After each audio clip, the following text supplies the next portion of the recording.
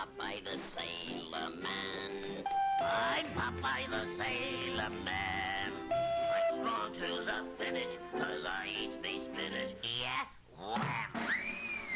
I'm Popeye the Sailor Man.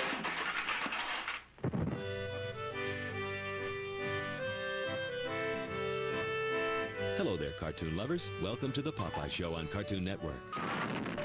Our first cartoon this evening comes from early 1936, just under 3 years into Popeye's 24-year animated motion picture career. Directed by Dave Fleischer, as all of the Fleischer Popeyes were, here's a clean-shaven man.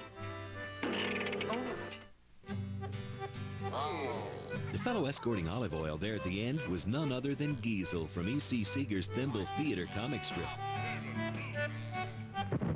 Let's move on up to 1937, and yet another of the Fleischer Studios shorts that would later be remade by Famous Studios.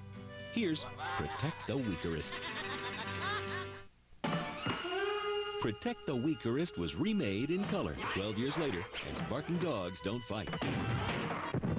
When we return, Popeye has a delivery for his friends across the pond.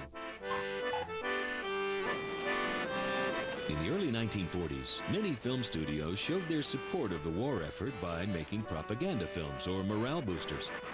While many cartoons were made specifically for the troops fighting overseas, others were made to entertain the general public at home, like this wartime effort from Famous Studios. From 1943, here's Spinach for Britain.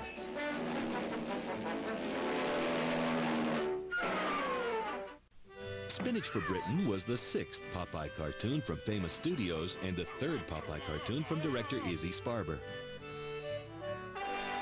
That's it for this episode of The Popeye Show. Thanks for watching.